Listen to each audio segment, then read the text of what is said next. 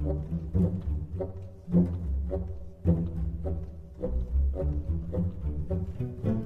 folks, Justin here, and we are going to go over my top 10 Heroes of Skyrim cards. This is not the top 10 most fun cards, or top 10 most interesting cards, or top 10 sleeper cards, or anything like that. These are just cards that I think are very powerful, that are guaranteed to see play, and that you should get a hold of sooner rather than later um, for, if you're on a budget or if you're limited in what you can get a hold of, because I think these are cards that are going to remain good. Barring one of them that's probably going to get nerfed. So without further ado, we're going to go to number 10, and that card is the card we see the least of so far, but I think an incredibly powerful card. The Thieves Guild Shadowfoot is a 3 magic, a 2/2 in willpower.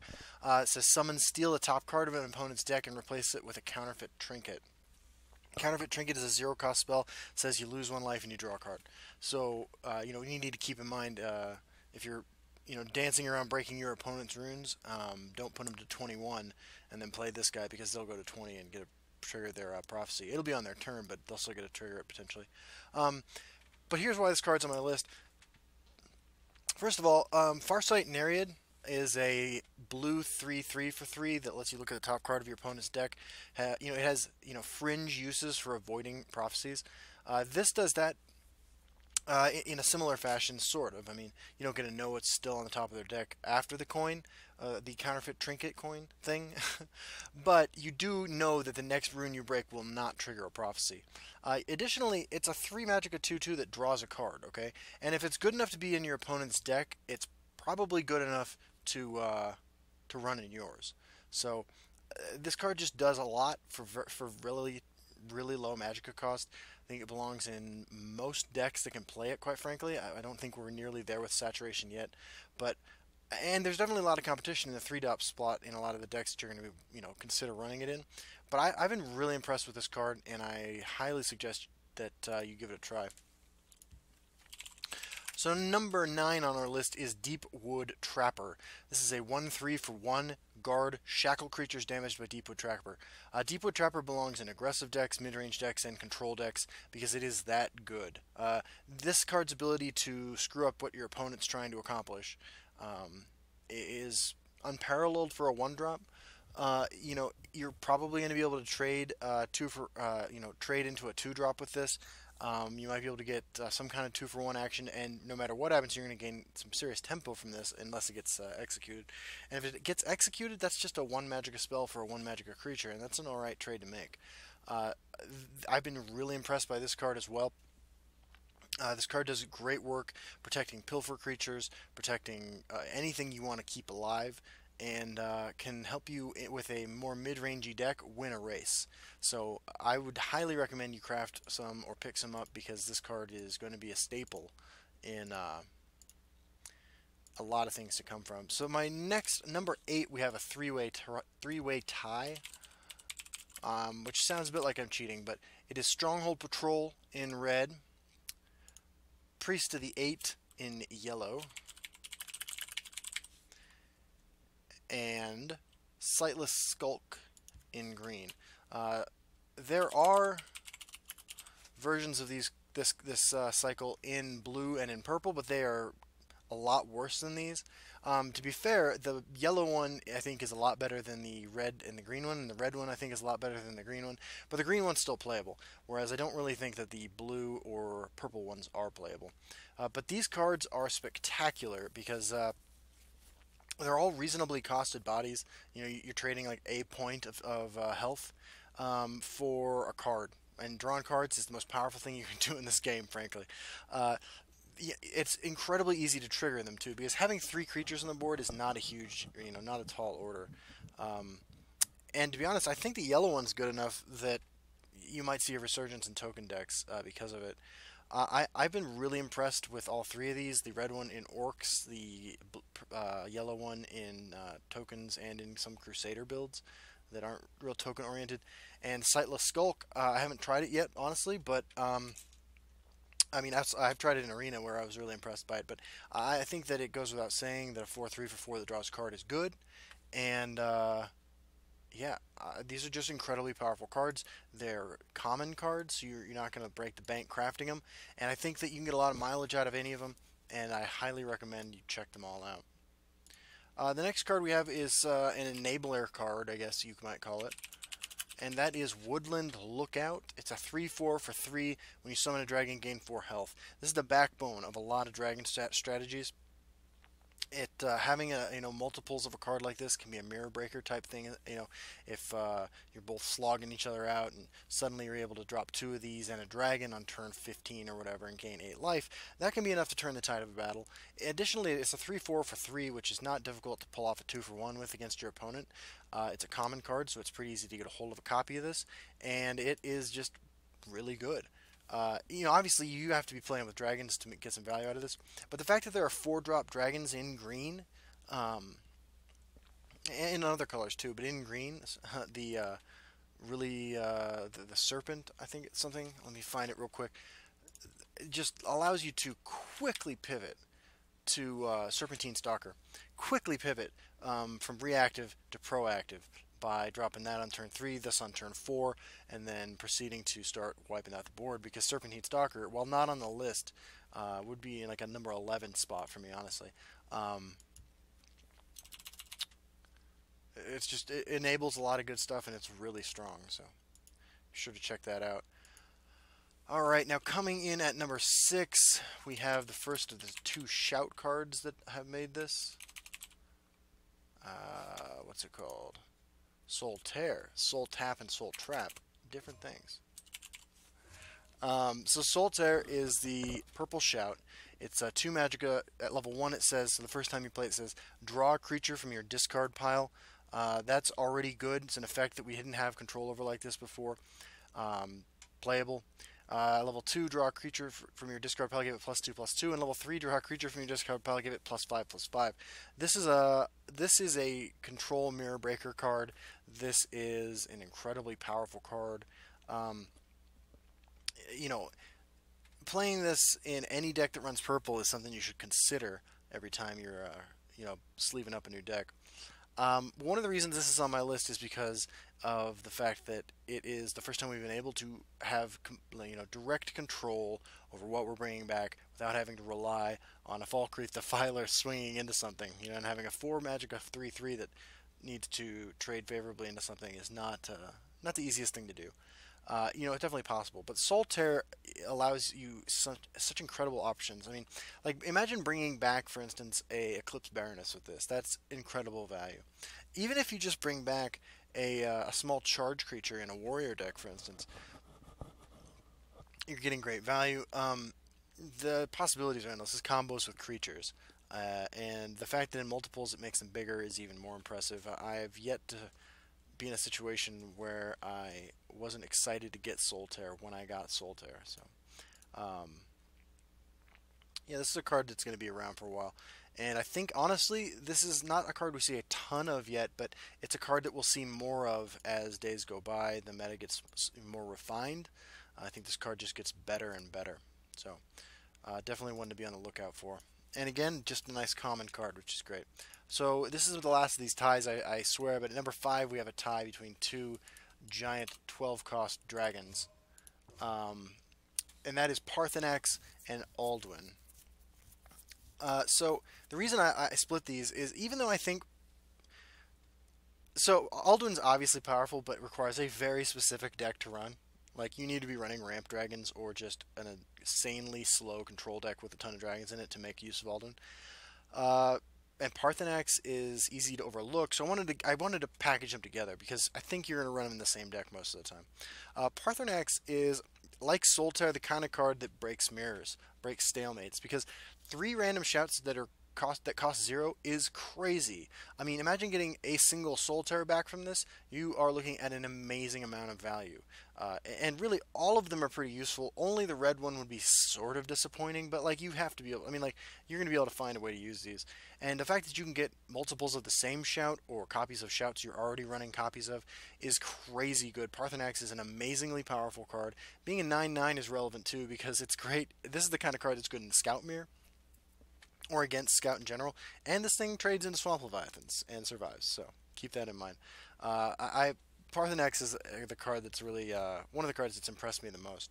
And then Alduin, I mean, like what is there to say about Alduin? It's a 20 magic, a 12/12 that costs 2 less for each dragon in your discard pile, summon, destroy all the creatures, which is pretty good.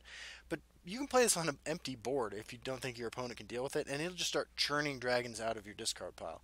And that is amazing because I mean, we have two guys on this page alone, Odahviing and Parthenax. You bring those back; those are incredibly powerful summon effects. Even bringing back a Ramp Dragon or a Wind Shear Dragon, the guy that gives -2/-2. These are all amazing things, and just having the bodies on the board is fantastic. So, Alduin and Parthenax coming together at number 6. I'm sorry, at number 5 as just a pair of incredibly powerful dragons. Not going to be; these aren't ubiquitous cards. They're going to be everywhere. Not even in every deck that could conceivably play them. But Parthenax in particular is just monstrously powerful. I mean, it's rare to say something like this, but I don't think I'm being too ridiculous when I say Parthenax is a 12 magic, a 9/9 that can be a huge tempo swing for you too. Um, all right, so coming in at number 4, I debated whether or not I was going to put this card on the list because how do I spell this? Apparently, it's not how I thought it was spelled. Oops. Praetorian Commander. I believe this card will get nerfed. It's not. Well, here's why it's on the list. It's a really powerful, really powerful effect. Right? Compare this to Divine Favor. This card just beats the hell out of that card. It's already better just by being a 6 magic, a 3/3 that you can actually kill people with. But giving all creatures in your deck +2/+2, that's crazy. I mean, running tokens with Divine Fervor was already one of the, like, you know, least exciting things you could do with it because tokens very rarely have any rules text, and rules text is where the fun happens, right? So, Praetorian Commander is obviously the basis of several really strong decks right now. We've definitely seen a backlash to that already. You know, I mean, Dragon Ramp Scout is has a good matchup against all those decks, as do. It's not as good a matchup. I think that I don't recommend playing Blinding Fast aggro against that deck because of the number of prophecies it runs and the fact that you can get really unlucky. It's not even really unlucky because they're running like 35 prophecies. You can just get stomped by 2 bad prophecies in a row from that deck. But Praetorian Commander is just really good. Yeah, that's really all. I mean, even if you don't combine it with a deck full of prophecy cards, making just like a lot of other cards in this is a sort of card that breaks mirrors, right? It's a card that if you're still running an old school pre Heroes of Skyrim deck and your opponent's running the same deck but 3 of these, like, they will win the game because this card increases the power level of every other card they will play. There's not much else to say about that. I would encourage you to open these and not craft them. Although, if you do craft them, I'm sure you're going to get your soul shards back if and when it's nerfed. Which, I mean, it remains to be seen whether it will happen. I'm guessing it does, though. Also, worth mentioning, insane power level in Arena, which I suspect was the reason that Divine Fervor was nerfed in the first place, was its impact on Arena. Alright, so now coming in at number 3, not a card we see a ton of yet, but an incredibly powerful card, Call of Valor. There's not a lot to say about this except for that it's, in my opinion, clearly the most powerful shout, although the purple one is really good. And there are spots where they're all good, but Call of Valor is just crazy powerful. I mean, this is one, and the reason that this and the purple one are at the top of my list for the shouts is because you play this on curve, your very first shout at level 1 and it summons a 3/3, that's good. 3/3 for 3 is totally playable. There are games that you win because you beat down with the Dawnstar Healer. This gives you that opportunity in ghostly spirit form. And of course at level 2 when it summons 2, and at level 3 when it summons an entire lane full. I mean, that's bonkers strong. I think this card's amazingly powerful. This card is great for people who are just starting out in the game because it's a common and it slots into every yellow deck that you're going to be wanting to build until you can afford to build Control Mage. And honestly, you you might run this in Control Mage. I just have been super impressed by Call of Valor. It's really straightforward and it's really good. So now coming in at number 2, we have a card I like a lot. If I could spell. That card is Thief of Dreams. It's a 5 magic, a 5/5 epic. It says, see a vision of 2 of your opponent's cards. Guess which one is in their hand. If you're right, draw a copy of it. So, little menu comes up with 2 cards on it. You guess the right one, and it's in your opponent's hand, you draw a card. That's a 5/5 for 5 that draws a card in your opponent's hand. This gives you information about what they do and do not have in hand. This oftentimes gives you that card. A copy of it. This is just an amazingly powerful card. There's nothing else to say about this. This is the best 5-drop in the game. It's a skill testing card, and so this gets better the more subtle the meta is, and the better you are as a player, and the more insightful you are as to what your opponent's doing. But there's so much that you can go right with this card when you play this card. A 5/5 for 5 that drew a card on its own would be fine. I think this might actually be better because of the information it gives you. It's just awesome. This is an incredibly powerful card. I highly recommend that you get a hold of some of these and witness that power firsthand. All right, so now coming in. Oh, hold on. I think we have a special guest. What's that? You're not impressed with my list? You're not. Okay, and you say you want to do a special talk about a card that I haven't talked about? Okay, well, here we go, guys. Here's a special guest who's gonna talk about one of the cards. Hello, I am Swims at Night, and I am Argonian. I come to you to tell you about the most powerful card in the set, Swims at Night, based on myself and my own life. I'm a 2/2 for 4, but do not be mistaken, because when you summon me, you put a random 0-cost card into your hand. After you play a 0-cost card, Swims at Night, that's me, gains +1/+1. I am very disappointed at the lack of Argonian representation on this list. I told Justin if he did not allow me to talk about true most powerful card, number 0, also note incredible pun at being number 0 and making 0-cost cards. I told Justin if he did not put me on his list, I would eat his cat. And Celine, she looks delicious. I really appreciate Justin giving me opportunity to show most glorious card in set. Thank you very much. I will see you all on the ladder. That was crazy, guys. I did not expect that at all. So, I don't know what we're gonna. I better hide Celine. We'll finish off this list, and then I'll make sure she's okay. I don't know where Sandra is either. I should check for her as well. I'm a little scared. Did you see that guy's teeth and his 0-cost spells? I think he was gonna cast Healing Hands on me, and that's not his job. Alright, so here's my number 1 card. This is a card that goes in every blue deck that you build from now on. And I typed it the same way, I mispronounce it all the time. It is Ancano. Ancano is an 8 magic of 5/5. You hit the breakthrough, summon, deal 5 damage, do whatever you want to, and your actions have breakthrough. This is blue Tazcad.